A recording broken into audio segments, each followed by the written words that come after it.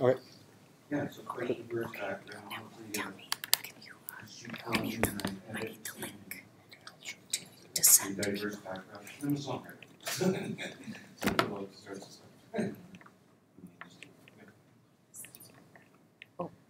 Good morning. My name is Arlene Corcoran King. I am known now by Mrs. King, and I'm heavy on the Mrs. I waited a while to get that title. But in any event, I've been involved in the arts and heritage community here in the region for over 30 years. And for many years, they knew me as Arlene, the Festival Queen, for coordinating major events here, including the World Nordic City Championships, Folklore Festival, Thunder Bay Children's Festival for its history here in town. But now my focus more is on being an active full-time artist, whereas I'm doing a lot of visual arts and hoping that the visual arts illustrations that I'm working on, that I can translate them to film and make some short films with those that the little stories that are told, I think, can be quite effective in that medium. But also I'm collaborating with a friend, and we're looking at making a documentary of a significant cultural icon here in Thunder Bay. And I don't want to say too much more just yet, but it's a big and exciting project in celebrating the 30th anniversary of this icon. And then you just send me the link. Perfect. I'm Shirley Melvin,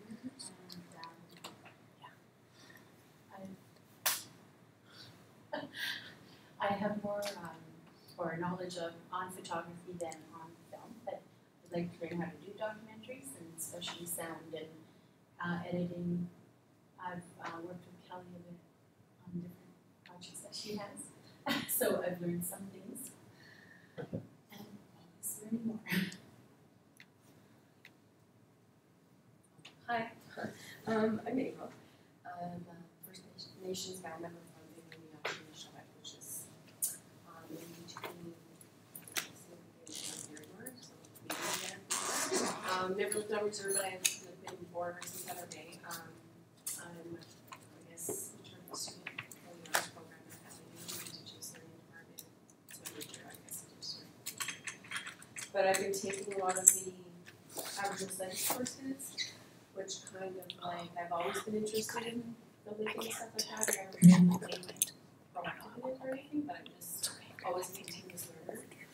I have a really diverse family. My mother's residential survivor, I was my grandmother, so I kind of wanted to think of maybe being able to do something with them one day before they are no longer here. So it's kind of really important. So I think being here is kind of, my friend Shirley kind of let me know what was going on in this course. I'm like, I want to take that course. So here I am today, and also I'm a student working back at the university and in the IL department, and the requirements to there's an oral history collection, and it's not been uploaded yet into the website, so that's my job this summer.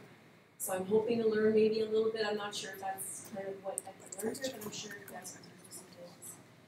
And that's basically it. I'm here. Thank you very much for having me. I'm Emily. I live in Toronto. My background is in journalism, so I'm working in TV journalism at CBC for a while now, but documentary is always something that's been there that I'm more interested in, so I've kind of made the decision to pursue that, and so I'm kind of just exploring and seeing where I could maybe see myself, and then just working with Hot Docs, the documentary film festival in Toronto.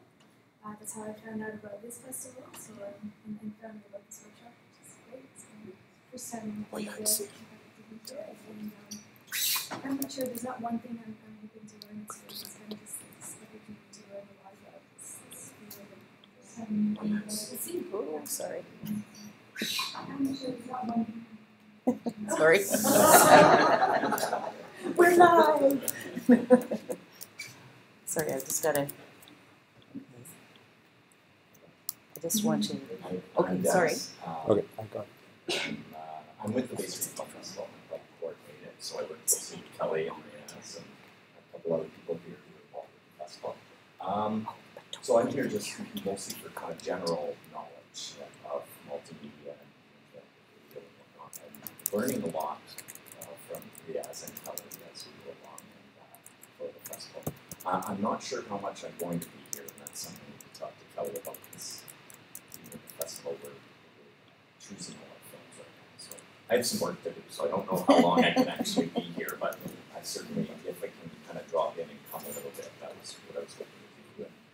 And nice to meet you all. Great to see a good number of people here at the workshop. My name is Brad Stevenson, also a filmmaker here in Thunder Bay, photographers. Been around for a while. Just my philosophy is, if you're not going to learn something today, write it up. So I'm just going to support emerging so calls whenever I'm open to learn. It's learning. So I'm optimistic. I'm doing my master's at Penn State, and I'm also looking to expand my knowledge and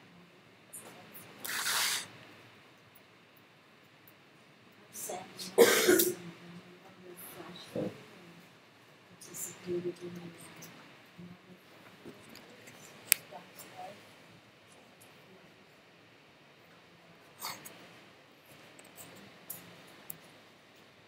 it's great to be here again, and I'm looking forward to the workshop, and I'm very interested in editing and My name's Chris Stones. I'm a local sculptor. It's always been a thorn in my side documenting artwork and sculpture. So I kind of want to do it so it's more animated and maybe presents it more live than a stationary object that you flip over in an art gallery and go to it.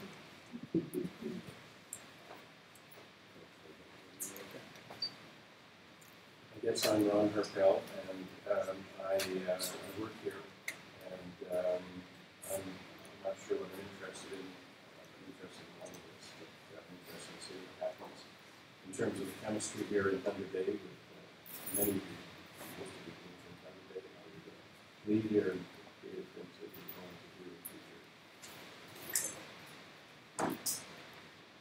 Adrian? I'm Adrian. I'm doing things. I'm just kind of I guess learn whatever I like. My name is Jayal Mahmood. I'm a multimedia artist. I work with images, still images, photography, and video. And also, the past few years, I have started working with interactive media, using code in my artwork. So I'm interested in that. And I work as in the Bay Street too. Yeah, I would be happy more with my practice. Okay, so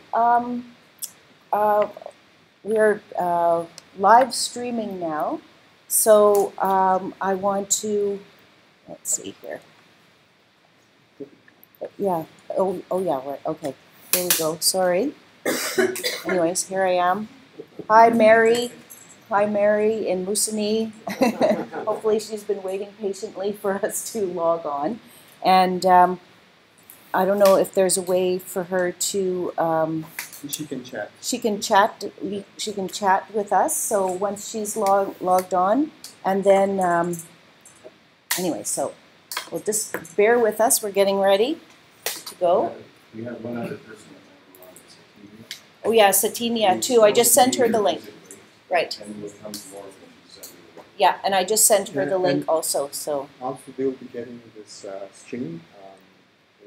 it's recorded too, right? Yes. Yeah. But it's few seconds late, so you might not be. Okay. And so I'll let you, Adrian, if you could just help Riaz to set that up. And then, I mean, do you want to start? Yeah. So, yes. Show stuff. Yeah. So the easiest way to show stuff is that you can just bring it up here. Yeah. And you can plug into my plug it in there. So is it possible to get The internet? for the internet? Yeah, I can help you log in. Okay. Okay. So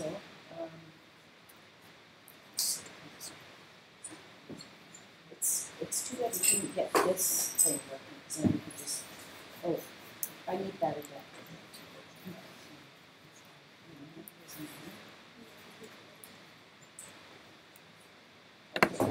Okay. So the password, the only way I know how to do it is to log on with my LU. So I think it doesn't matter how many. So go to anyone else who's trying to log on. Go to pick LU. Is it Lakehead U? It's Lakehead, not network. It's Lakehead U. Just Lakehead U. And then okay, and then the username is KJ Saxber, SAXBER. Okay, and then the password is capital S HE. No, just one capital. HE. It's Sheba Films. HEBA FILMS 08. Now everyone knows my password. Yeah, it's just capital S, and the rest is lowercase. And yeah, just lowercase for my university login. And if you're a university student here, you could use your own login. Or you can use the guest login. Oh, guest login. Okay, thanks. I didn't know that. Who's this unit? Okay, here, give me the guest login then. Where's this unit? It's on the floor there. Charging. Okay. Okay. Anyone else, if they're having trouble, there's a guest login here if you can't. Okay. Okay, here's the guest log. Okay. Okay. Does anyone else need papers? What was that usually in that? Here, I'll give you the slip of paper here. Because I don't know how many. So, I mean, it's going to be talking. Maybe But I then, won't, yeah, Clarence. if you Does can use anyone have a that. pen to lend to Clarence? Yeah. And then, No, So- got one. Okay, thanks. because we're good, shoot the screen too when she's showing it, and then you can pan over to I can't when see she's this. talking. No. Can I take this? Oh, yeah, you can turn it around, yeah. Right. So then you can see what you're doing. Oh, right, I forgot. It doesn't look off. Am I blocking the view of the screen? No. Oh, just squeeze over. Just maybe squeeze over. Oh, it's the way. It's a lot. Is that better for everyone? Okay,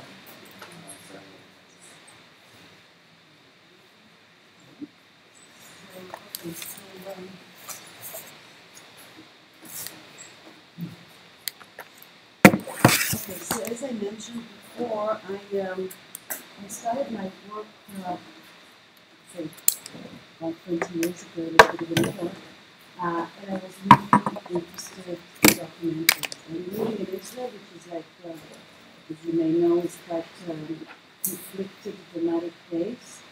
I was producing and sometimes directing documentaries that dealt with what's happening. And I produced quite a lot. If you're interested to know more about it, because you won't get into it, just tell you can always go to my website, which is amicusmedia.com. And when you go to project into film, so there's a list of my projects.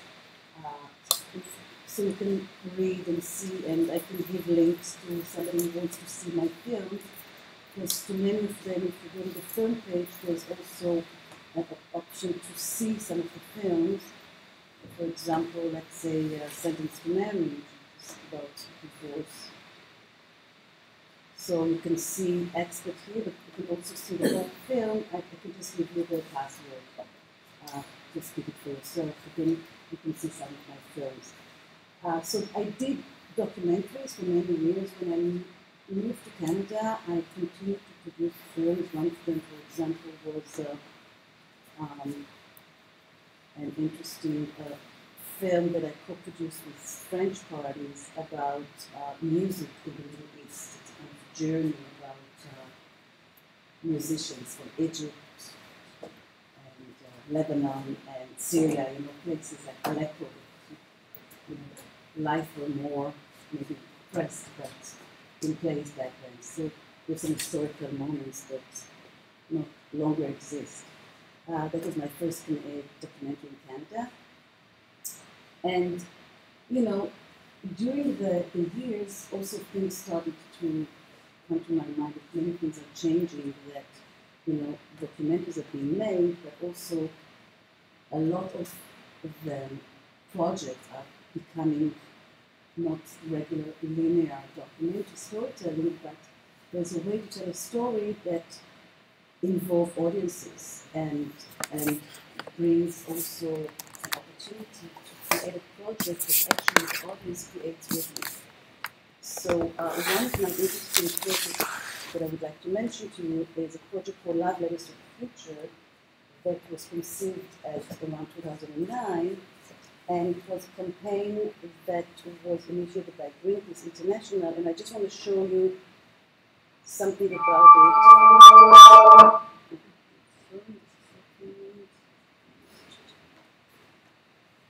I might increase the volume a lot. Sorry? The volume. Yeah, you know, we prepare, it's always good when you have a project to have a kind of documentation. So the online projects, you know, after they're done, they disappear sometimes. So we tried to document part of it and just keep it as kind of memory. What is it? No. Sorry?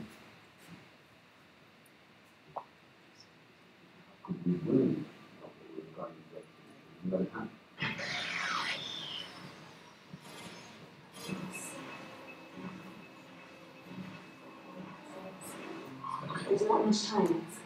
It's happening now.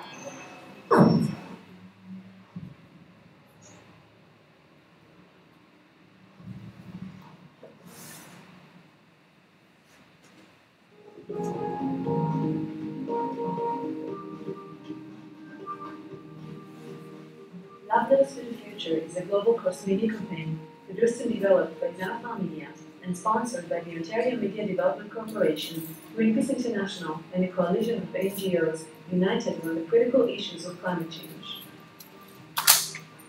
It began with the launch of a website. www.loveletterstothefuture.com is an open stage for the public to share messages of hope for the future, so the leaders of today and the children of tomorrow will know we cared about preserving our planet. International celebrities introduced new topics and encouraged the public to get involved. The goal was to collect a critical mass of love letters and to present them during the UN Climate Conference in Copenhagen. The result was overwhelming. In only a few weeks, we collected thousands of letters from people in more than 128 countries. Love Letters to the Future became a moving collage of images, thoughts, and ideas linked to one global goal: the urgency of saving the world today from a predicted future of climate catastrophe. The top 100 letters with the highest number of votes were selected to enter a specially constructed time capsule and to be preserved for the next 100 years.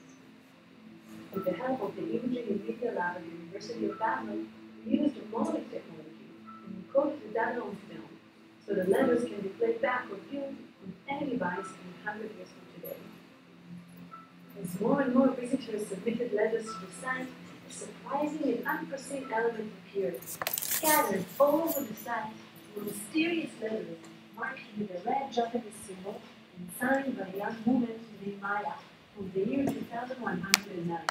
Maya's letters were in fact the key to discover video transmissions that were sent from the future. Each of her letters contained a critical clue hidden in a video, audio, or a text riddle. As players cracked the clues and entered the code to the photo, they managed to reveal the mysterious fragments of Maya's story.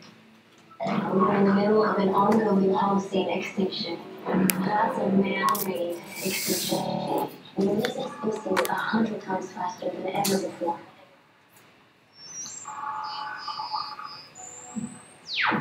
That's my grandmother. By the time she turned 10 in 2031, over 20% of all species on the planet were already extinct. In 100 years, half of all species are gone. And they'll never come back. And it happened so fast. We're tracking them. Unlocking the final transmission challenged the players to participate in a real-life collaborative experience. Clues were distributed in 13 cities: Amsterdam, Hong Kong, Toronto, Copenhagen, Stockholm, Mumbai, and many more. By calling a local number, players heard a looping voice message from Maya that revealed the missing piece in the puzzle. I'm only 100 years from being in the future. 100 years. It's not very long. My grandparents are there with you somewhere. Some of your grandchildren are here with me now. Maybe you didn't know them. And this is what you let them. You see? This is my world. This is how I live. I think you found me. I hope you get this. And remember, it's not too late.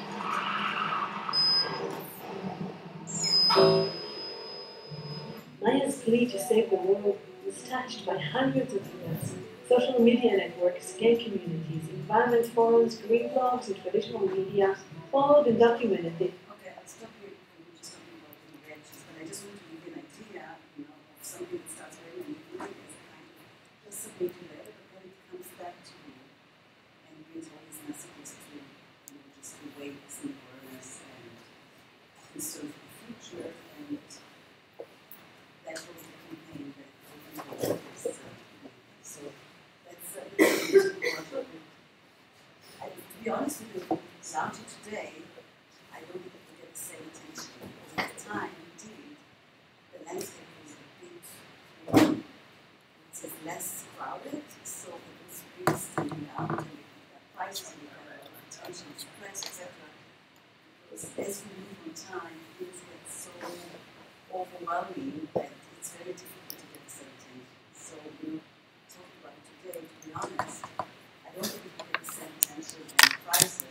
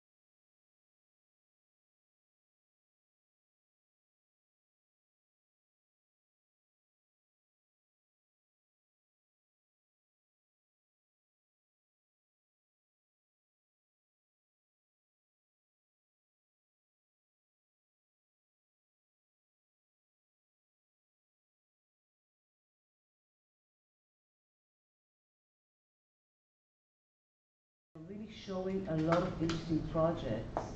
Some of them are more interesting than the project I mentioned today, and you can just experience different projects. I think it's the best way to be inspired and to learn. So that's a great source, and it's Canadian. And another international one that I also want to mention to you called Doc Lab. And this is, the Festival of Documentaries in Amsterdam, which is one of the best and biggest in the world, actually the first documentary festival ever. They were very early in the game of the interactive, and they have a very good curator, and they call it Doc Lab. And if you go to this website, it's part of the ITFA festival, they have fantastic examples of really interesting projects, and they have an annual, meetup at the festivals. So I just wanted to inspire you to have a look and be inspired, and we can talk more later. Okay.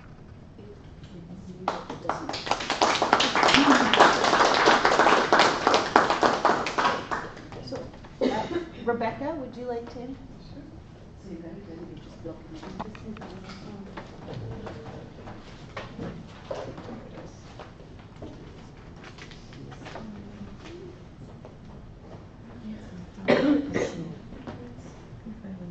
So, did you chat with anyone? Yeah. Oh, Mary? Is it Mary?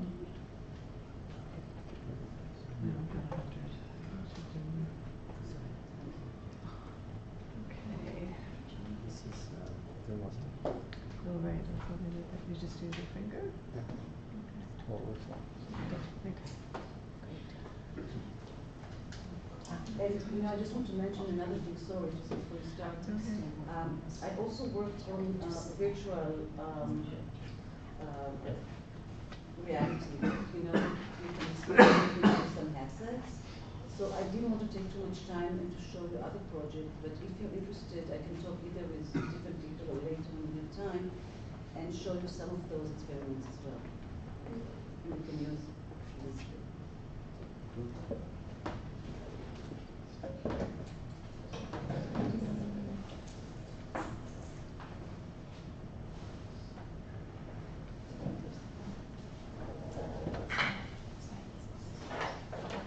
Okay, I'm going to sort of pick up where I left off, and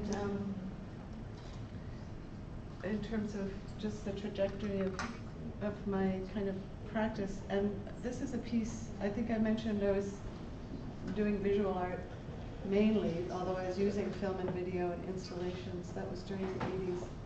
And I was based in Toronto during that time, and then I moved to Harare in Zimbabwe and lived there for 5 years and worked quite a lot all through Southern Africa. And while I was there, it was like such a huge re-education for me. It was like such a privilege to have that opportunity to look in it from a completely different perspective on on myself and the place I was from, and to understand how it fits within a history of colonialism, of global colonialism. And so this was one piece where I was looking at the connections between things that I hadn't been able to see before. And I'm just going to show you a couple of these things just to show that I think for all filmmakers and artists, you work with whatever you've got at hand, right? And you make something out of it, and you can't wait around for the ideal thing or whatever. And so here I was using fabrics that are sold in Zimbabwe that people wear all the time. And then I was doing a lot of photography and developing it myself. I was actually printing it onto rocks that I would use in installations and stuff to really look at this place where I was standing. And this piece is called, this is a photo of a woman working with mending something, and the piece is called "The Risk-Taking Banker Needs the Conscientious Seamstress to Hold His World Together." And it was the title of an essay that had really inspired me in helping me to see how things are connected. So that was one thing that set me off on another path. This was another piece I did at the same time, around the same time in Zimbabwe, and it's called "Structural Adjustments." I guess we can't see it in a good background because I got too much stuff going on here. You can put it on. Put in the viewer? Yeah. Or put it on full. It's, well, okay. There we go.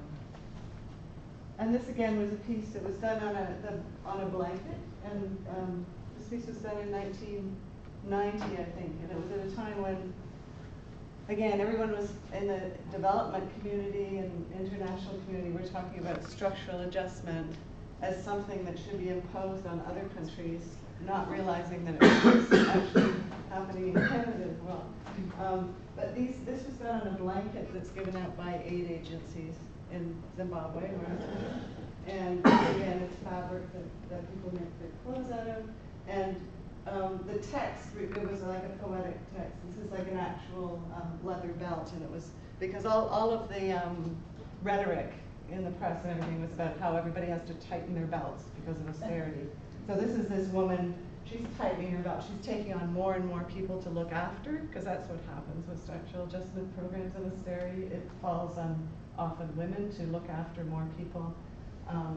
And then the text is just about her internal experience of what that feels like to be experiencing that, rather than some abstraction. And there was one more I was going to show you, but I can't see it. Just rearrange things. So I'll just go on from there, because I really wanted to talk about another project, and it's kind of big and complicated, so I'll just try and start. Maybe I'll show you a trailer first. So I'm skipping ahead. I'll give you a little story.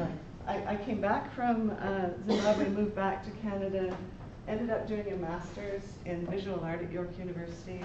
I decided I didn't want to do this community. I've been doing a lot of community video in Africa, where I, again, lived with communities and worked collaboratively.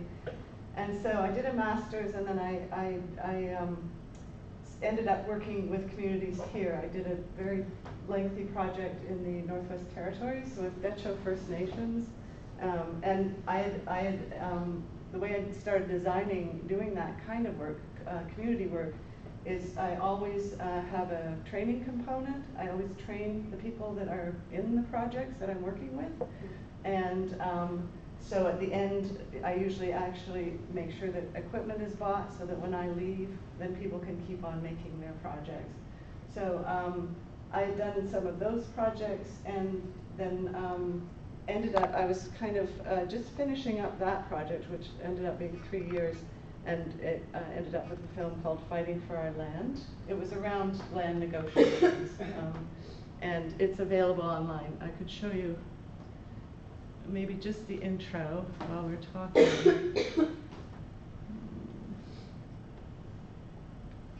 It ended up being a 1-hour documentary that was all made by the people in the Dutcho and me. So it was a co-production. What's I am doing? I've not got much sound. Yeah. Why is there no sound? Yeah, there's sound. Is there? Oh, it's coming out? It's coming out of your, you have to set your This is computer. HDMI, it should be, You have to, but you have to tell your computer to, yeah. no? Oh yeah, that'll work. It go out the, Yeah. yeah, otherwise you do that. Okay. Or you just tell your computer to take the sound out of the HDMI in the sound. I think we better do that. Yeah, I can't. go to the. It's so small.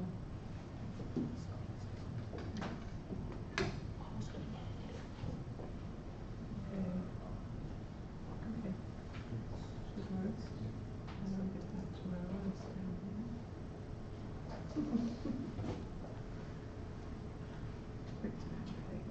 Okay. Okay, so, right, check the sound. Too much sound, I think.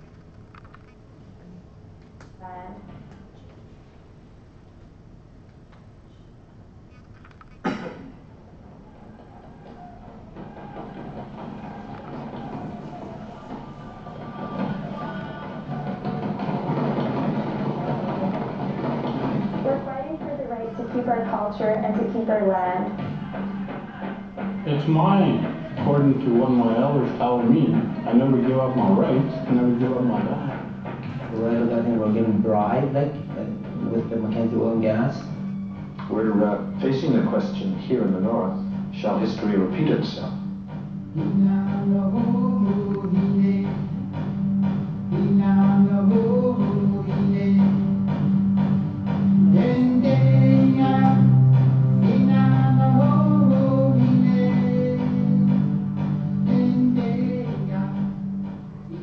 Kefili, Afroposan, Dindeke, Raidea Ide, Uwadidita, Mahaka Gosa, Mahatroja Gingle, Gosena Daditi, Ejida Nezun Kudiva, Ejivade Kokondie Gosen, Junda Beta Nezun Kudiva, Nezun Dineke, Apitida, Masienive. Nahiasa Junda Dondi Tenezilesi Junda Metakuwa Gunikenga Nahiasa Dindeke Kudiva Lehitze Dichava Ko Potsendiva Gasin Powadindihate. Okay, I'm just going to stop it there. I just wanted to give you an idea. It's available online on the Dutcho First Nations website. So I was finishing that project, which was again an incredible learning experience, and one thing I think the focus on my work was shifted during that, and very much in terms of the project was for the Dutcho First Nations. They were the primary audience. And all the way through the making of that work, I had to prioritize that audience. And I had to say, if nobody else gets this work, that's their problem, because this work has to be for the Dutcho First Nations first, because it was telling their history. And it was a privilege, but also a terrifying challenge to do that for me. So, so I was just finishing that, and I live in Toronto, downtown, and my neighbor, in Toronto you can live for years beside people and not know who they are or what they do or anything. And this guy started knocking on my door, and he had moved up from Detroit some years before, and I'd sort of see him at demonstrations now and then, didn't really know him. Anyway, it turned out he was working in a place where homeless people a drop-in center in a church. And he had been documenting cases of police abuse of the people he worked with, the folks he worked with in this drop-in center for a number of years. And so he had realized I was a filmmaker, so he started knocking at my door any time of the day or night, can you come with your camera? And the first time I went, it was a guy who had been beaten so badly he ended up dying 2 days later. And my friend pursued this in many ways, and he documented it, and I made the video, and he does a lot of activism. He went to the newspapers, he did an online campaign, and organized a demonstration, and the video was all part of that.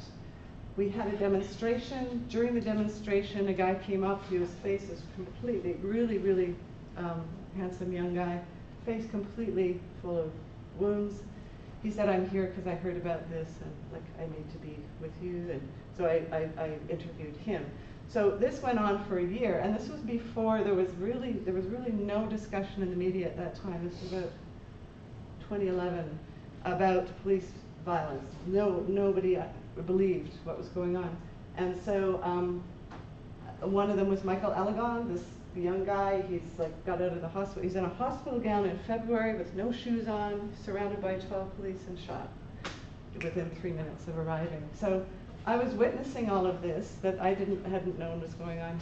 So we had all of, and it was always the same. I would edit them and put them online, and then Doug would organize the media and the activists around them. So it was like a kind of campaign approach. And so after a year of that, we decided to make a longer, like a feature film about that whole time of that community and what had happened to them. So that's what we did, and I did it the same way like me working with the community, and they made a lot of decisions. Most of all of our decisions had to be consensus decisions.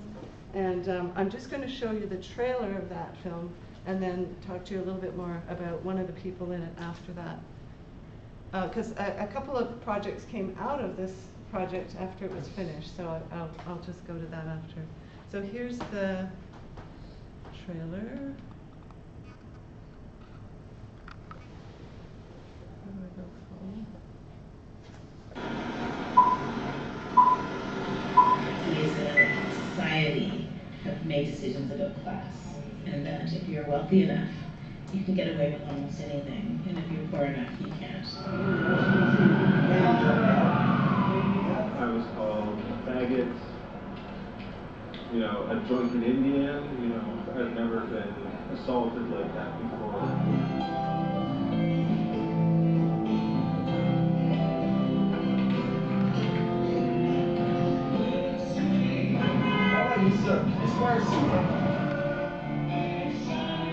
Because when we call the police, way too often, it makes the situation much, much worse. I know all about those places. I used to get thrown down the stairs at 52 Division.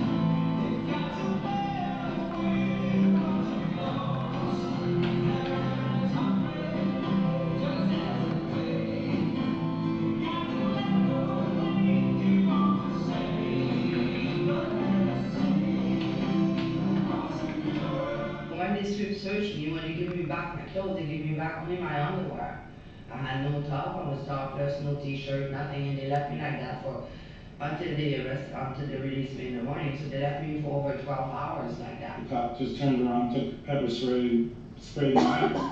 I could not see or nothing. I was burnt for 2 days.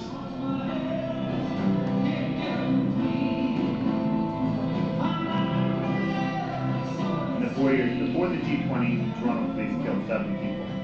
In the 4 years after, they've killed 20. It's impunity. They got away with it. They got away with it on a massive scale.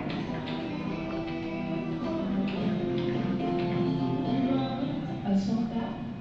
No. There are other options. What world do you live in?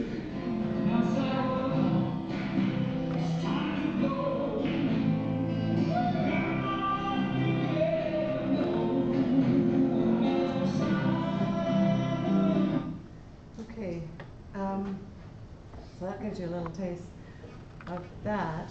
And so what happened is that when we finished that film and started showing it, the community didn't want it shown for the first year without them being there, which really, really changed the experience of getting the film out, because we ended up taking people from the community to all the different venues that normally wouldn't welcome anybody like that. And so it really changed the dynamic of the screenings and the discussions afterward.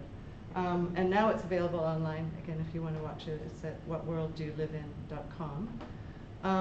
But one section of that film, Doug had documented 36 cases of abuse, and he'd gotten a lot of footage from the police. And one of the really incredible ones was about this guy named Gabe Jacobs, and he was in a wheelchair.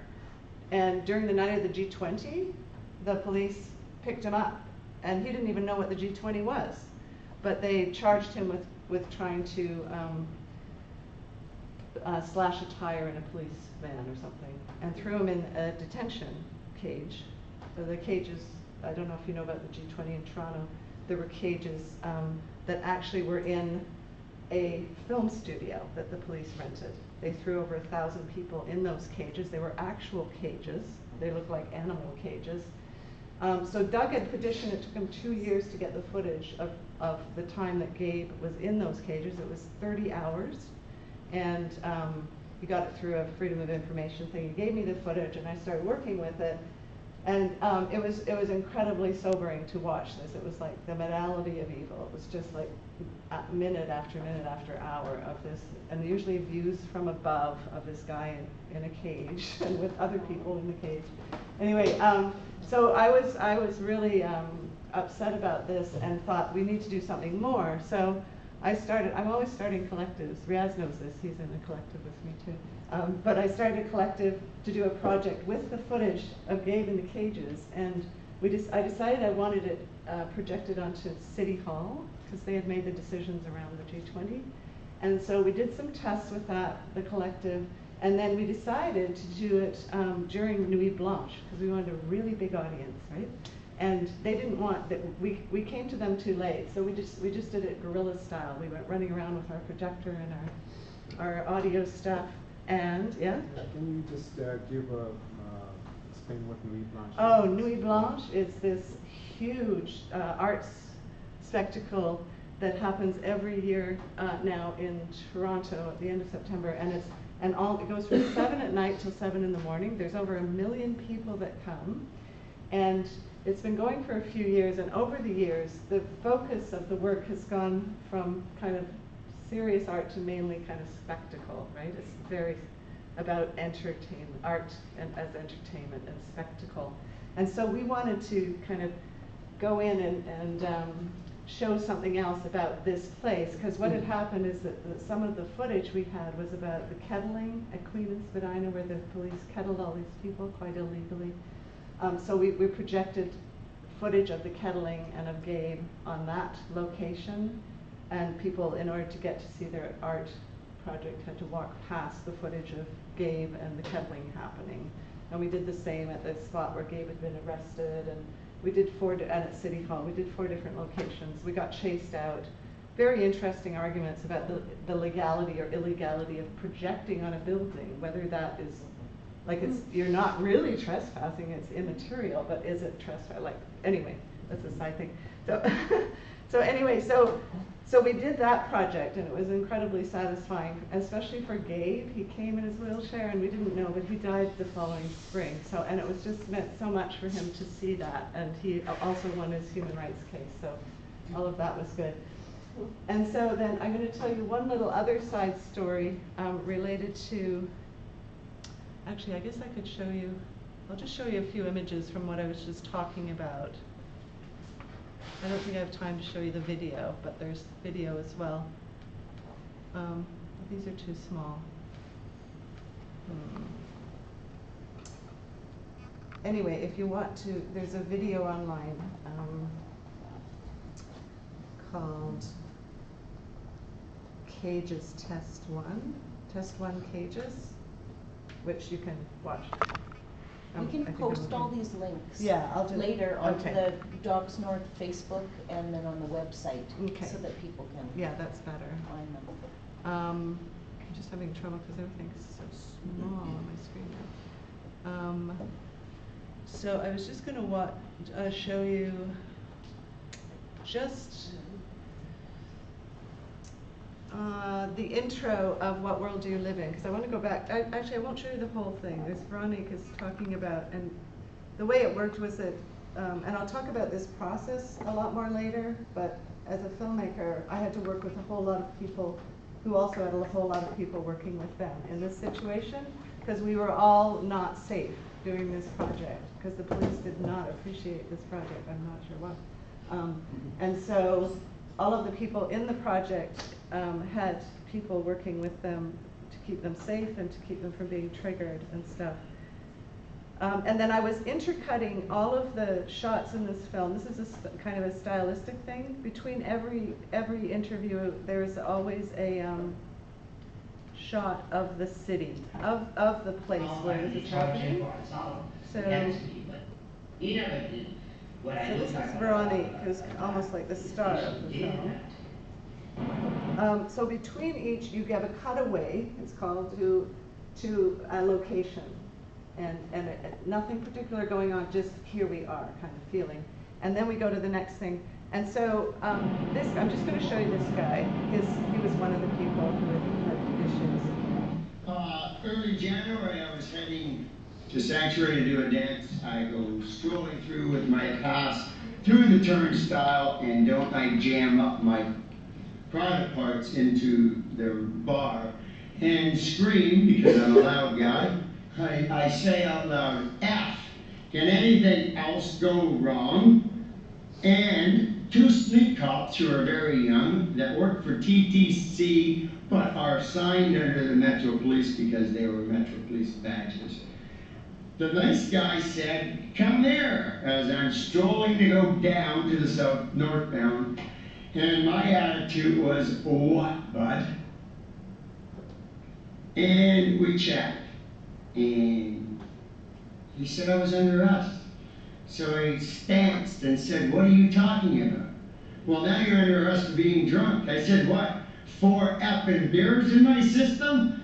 I'm dressed in a fedora, a gray suit, and a jacket. He runs my name. Next thing you know, a van pulls up with ETF. 2 sergeants from 51 have a history. It's not that big of a history, but I got warning stars. Now I'm really aggressive. I asked to sit on the floor, because now he's saying he's going to charge me for assault, because I've stepped on his foot. I'm also being top-notch. Buddy, you're fucking with a mental case right now. And I was. I went into Mike McEwen Street Road. Sat on the floor. Sat there for 40 minutes. With a voice like mine, believe me, I drew a crowd. Because I have rights, I thought. Really, I had none. Before the room became available, the little room where they write you up, where nobody can see things. He said to his sergeant, he said, is there no mental act I can get the guy on with a history like his? So he still got his rubber gloves on, which I found amusing. 6'4", 240-pound idiot in my books. And we went into the room. Everybody else left. And I said to him, I think you're very inadequate in your job, and you're probably inadequate penis size, because you're a real asshole. I don't get what I'm even here standing through this turmoil for. His partner said, shut up. I got one of those on the chest. I smiled and said, see, you're the type of guy that knock out homeless people. I said, with my history, I'm going to do nothing. They need courses, for one, for guys who have anxiety disorders like me.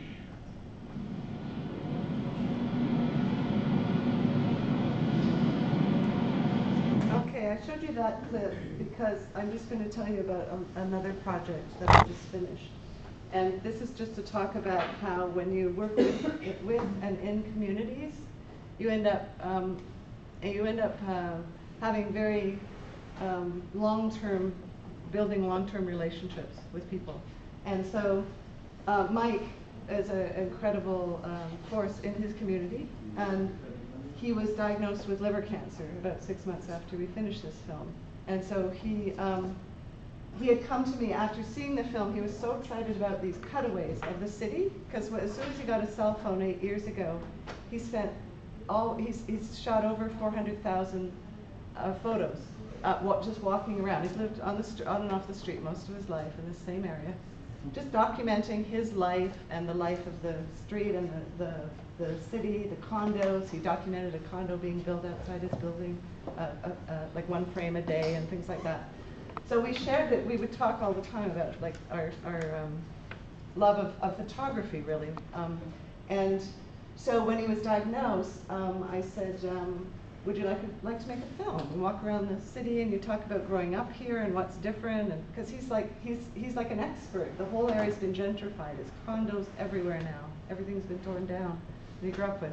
He said, no, I can't do that. I want to leave a book for my friends and my family of all my photos. So that's what we did. We just finished the book, and it's it's a lot of his photos. We selected ones, and then I sat with him and just talked about the photos, and then I transcribed them and we put them in as text with the images.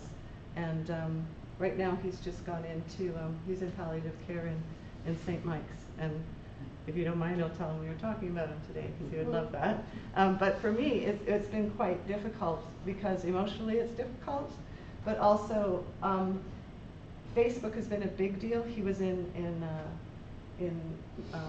Hep C, having treatments, and a lot of his friends from there haven't been able to go out of the house for a couple of years, and they've been living vicariously through Mike's photos that he posts on Facebook, and that's their experience of the world, really. And so Facebook is has been a vehicle for him, and a way of socially kind of really having a very wonderful life, actually, in many ways, even though there are things that he struggles with. And so for me, though, it's difficult, because I think he wants to die on Facebook, and he's posting things that I find difficult to look at, and he would like me to film him dying, and I don't want to do that. So I'm kind of been pushed against a wall in terms of how to sort out those kinds of relationships. So I just want to leave you with that. And there's many other things about this project. I have a feeling it's never going to leave me. I'll be working on it probably. It keeps new parts of it keep popping up. But thanks for listening. Better give you some time.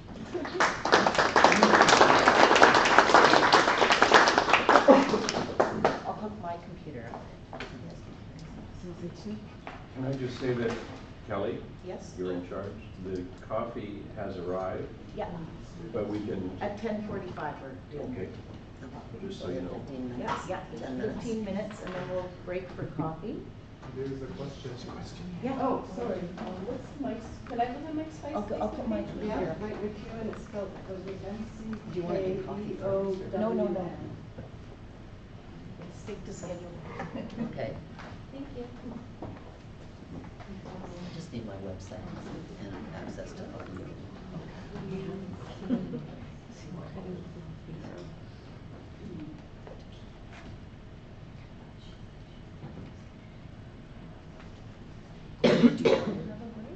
No, I'll just do mine more quickly. Okay.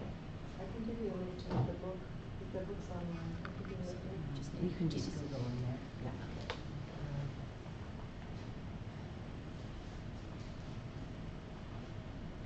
So yeah, we'll while he's getting organized, so we'll have our coffee break at 10:45. So we'll have 10 minutes or so for Edie to just present a little bit, and then we'll have our coffee break. And when we're having coffee, talk to someone you don't know, and maybe just share some of the ideas. Something that if you have an idea of something that you might like to do when we're we'll break up into groups. So Wednesday and Thursday we'll be actually planning a production and making something. So you can just pitch your ideas, talk to people, and then we'll form groups. So pitch your idea, what you're interested in, what you'd like to do over the next few days, and then you can, whenever we have breaks and lunch and everything, you can just sort of carry on. And then we will be presenting them, and then our mentors will be able to give some feedback and some suggestions. Okay, so I'll just talk briefly about my work. I pulled up this is my personal website, and you can look at things in more detail. I started as a photographer. I have a portrait gallery, which I won't go into, but it goes all the way back to my earliest work, which is in the National Gallery of Canada collection, and they're portraits. They're analog black and white portraits, sort of documentary style. And then I worked in the music industry for quite a long time with a lot of my portraits are working with other artists, writers, poets, musicians. So I had a bit of a commercial career doing, particularly in the punk rock era, which was my favorite music era, working with a lot of the artists in that time. And sort of just around that time or shortly after, I got involved with a collective called The Funnel, which was experimental filmmakers, and we had a gallery as well as a theater space. So I ended up doing a bit of music myself as well during that time, and performance, usually with film projections. Currently I've been working, maybe I'll just quickly show you, I started moving away from portraiture and doing more kind of these environmental projects that, I find it hard to find the bar, oh there it is. These large installations of grid works. This one, I started that when I spent some time in Australia in 1988 and 89, and I got very inspired by landscape details. It was almost like I started discovering that landscape has a voice, and I wanted to sort of go more deeply into that. And these were exhibited in various galleries in Toronto. This one here is called Great Lakes, And actually, it was in a show called Great Lakes with at Harbourfront Centre in Toronto, which was kind of a visual artist as well as poets doing readings. And I had this as a grid, and the grid is now owned by a lawyer called Murray Klippenstein, who is an activist lawyer. He works on behalf, he was the Dudley George family lawyer, and he did all that work pro bono. And he, wanted this for his office, so I'm very honored that it's in this kind of permanent place. And yeah, some of it is unfinished work, and I'll sort of move on to the films. But actually, if I maybe go back, oops, sorry. It's not my computer, so I might be a little sloppy. In the environments page, I have a pinhole. I've been working with pinhole images because after working in digital, I kind of wanted to go back to a more analog process. And a friend of mine built me a pinhole camera that's, one of these old ones with the bellows, but we took all that off and just put a pinhole. And so some of these, maybe I'll just show you the difference. This is an analog pinhole image. Oh, there we go. Which has a much longer exposure. So the time frame of the image recording is slower, so you get a lot more, like in that 20 to 30 seconds of time, there's a life that unfolds. Especially I've been sort of working more with environmental images, nature. So this one you can see there's a different kind of movement, and there should be a arrow. Oh, here. So I'll just quickly. That's also analog. And then I started working with digital pinholes, and I ordered there's a place called Pinhole Resource if you're interested. I'm now actually shooting video pinhole too, because I kind of like the poetic and romantic nature of that it's a little bit abstract. And this is actually, this lake I grew up in Manitowocq, Ontario, which is sort of a place I still kind of consider homeland, and the film clip I'll show you, my most recent film, is about the North Shore. So I started working with these digital images in pinhole. At first I didn't like them because I found them very flat, because the exposures are a lot shorter, and so you don't get the same sort of experience of time as you do in the analog. But I've since learned how to like them by, selective subject matter. Anyways, I will kind of leave that page. So that's just a little bit, of some of the photography. And then I've got some films here. This film here, Conversations on the Lake, is about Lake Superior. And I do have a trailer for it. But I'll just talk about it a little bit. It says it's a film about land, water, and community on the Lake Superior North Shore. And so I focused on these different Canadian communities. And it started in about 2008, I believe, where I got interested. I read about they were going to put in this trap rock or aggregate quarry on Michipicoten Bay at Wawa, and the community was really divided about it. And I was really interested. I thought, wow, Wawa, that's like a 2-hour drive from Manitowocq, where I grew up. And my mother still lived there, so I kept coming up to the north, and I've always still had a bit of a home life up here, despite the fact that I live in Toronto.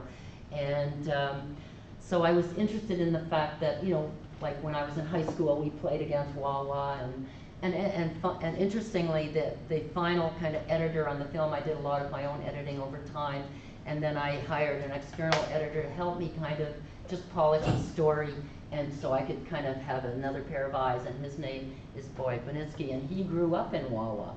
So it was kind of a full circle.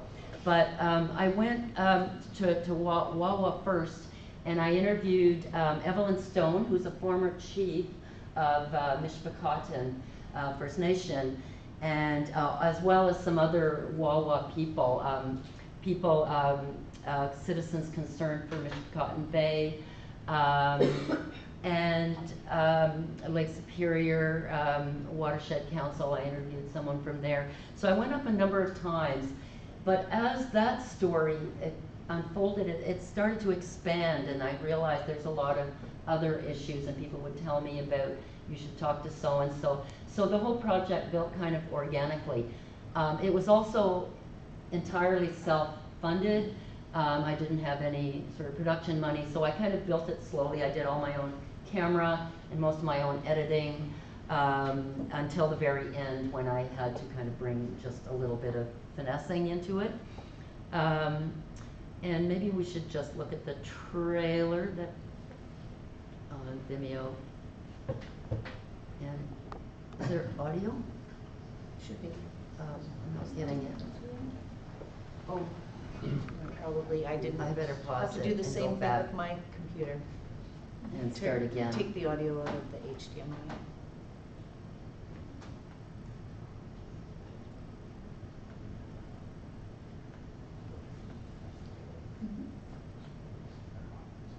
You're clicking the wrong arrow.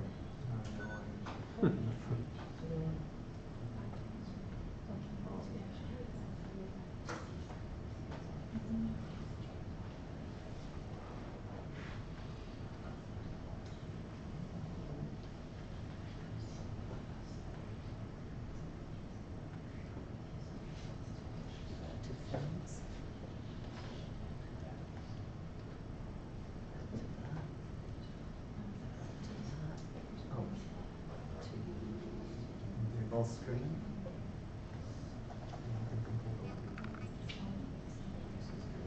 Oh, yeah. Okay, so I'll just play the trailer.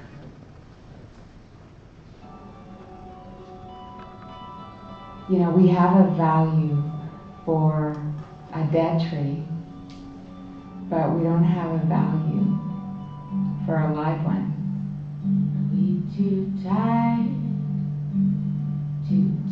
to fight. Should we give up? Just let it die. This to us is a very, very beautiful place. It's so sacred to us. And to be able to share that and that knowledge and that little bit of wisdom that we have today with the people out there.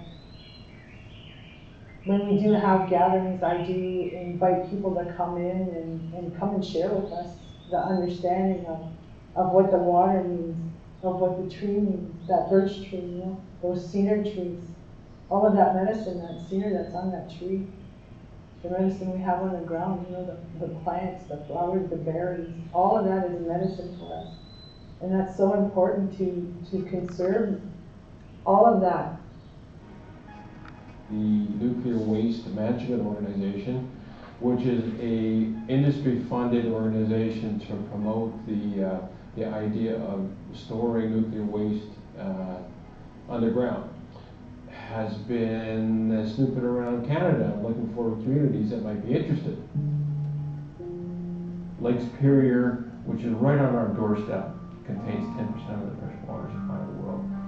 I think, and I think many others think too as well, that this is just too much of a risk to contemplate storing nuclear waste here on the North Shore of Lake Superior. Some people, I may say, they take rocks off the faces of certain paintings out there, and they take relics, they look for relics, you know, and some of the people got to be educated. You can't do that because you are digging up history. History is for everyone, not just for you put it in your shelf or put it in your garden. Why do people do that?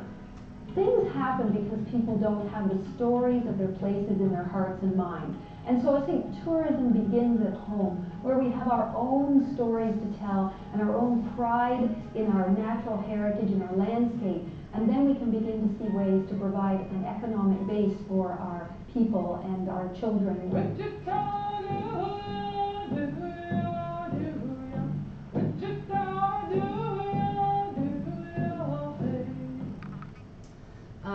So the film explores the importance of story and the importance of our own story, and also a sense of place, how we're anchored in these places, and so the project became kind of a values mapping. And the song that you heard in the beginning, Trees, is by Bonnie Cucci. She provided 2 songs. She's also a musician. I think some of you may know her because she does folk festivals up here.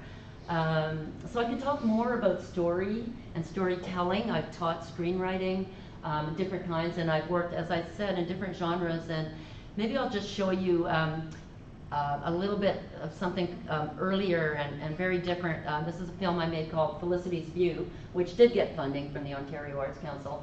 And in this film, I had my first drama. I had way too many locations and way too many characters, and I ran out of money, and it was really tough, and it took a long time to finish it, and I didn't have enough money to even do the project in the first place. So then I decided with my next screenplay, I would only have 2 characters and 2 basically locations. So the whole story takes place.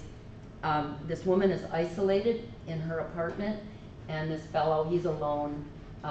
He comes to the park, and they notice each other, and they start to connect. And it's also a film about aging. This actress, Elizabeth Shepard, she's very well known. She lives in New York now. She's done all kinds of theater. She's from the UK. She's done the West End. She's done Broadway. She's done a lot in Toronto. And she was so happy to do it. I didn't think I could get her because it was an older woman in a romantic role. And we know about sexism in cinema, and that older actors, women in particular, don't get parts, don't get particularly a starring role in a romantic. So I built a kind of romantic story about these older people who still have desire, and I wanted to bring them together. So anyways, we'll just have a little look, because it's a different, and I had a cinematographer. It was shot on 16mm film. I had, more of a crew for this, and we'll just have a little look at it.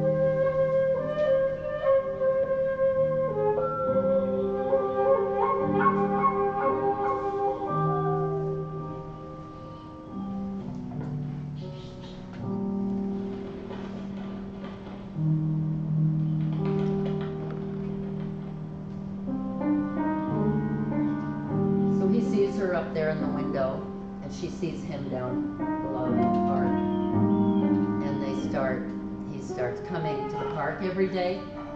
It's only a half-hour film. It played on the CBC show called Canadian Reflections,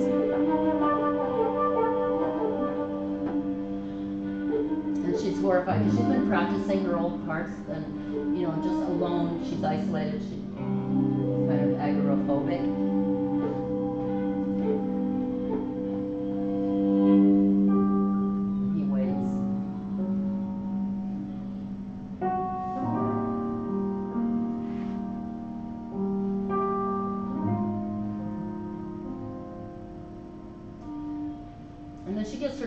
Up and decides to go outside, and he's a bird watcher, which is why he see her in the first place. So she brings her bird out.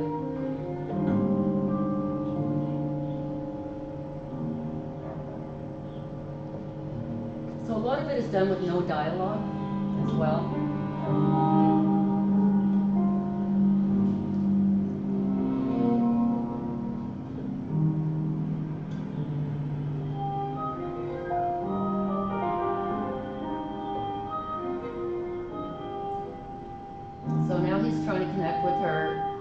She's still afraid, and she waves, but she goes back inside, and she's not sure what to do with these feelings, but then she finally will confront him.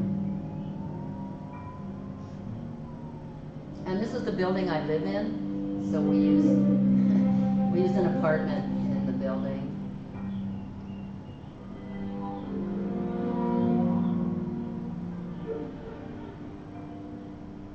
The ravenous ghosts are calling. That's what happens when you let their old spirits come back to haunt you. They start to hang around. So anyways, that's sort of, and I stopped making these kind of films because I just found it took way more budget, and if you didn't get the funding, it was very hard to do drama because I had to pay the actors. She was a union actor. We met a pair of young movie makers who... Oh, stop that. It's nothing to do with me. So yeah, so I've kind of now come back to my roots a little bit and interested in experimental film as a kind of visual anthropology, and I'm working on some projects that are again very sort of grassroots, small, and kind of self-directed research-based projects. But I know we've gone over, so yeah, let's have a coffee and then let's have a coffee, and we can talk some more, and I can tell you way more, you know, as we go through these days.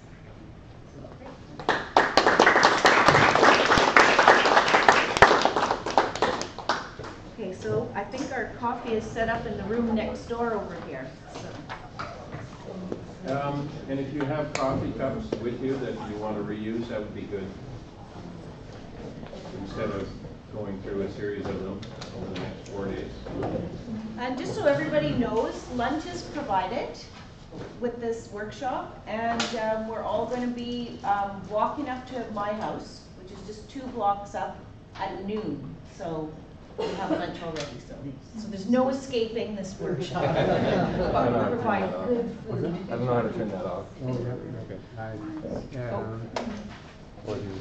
And maybe you can just tell, chat with our Mary and Selena that we're going for coffee and we'll be back. Really like to talk to you.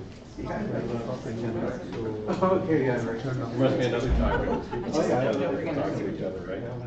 When are we going to be back? Shall we? I think it's 10-15 minutes.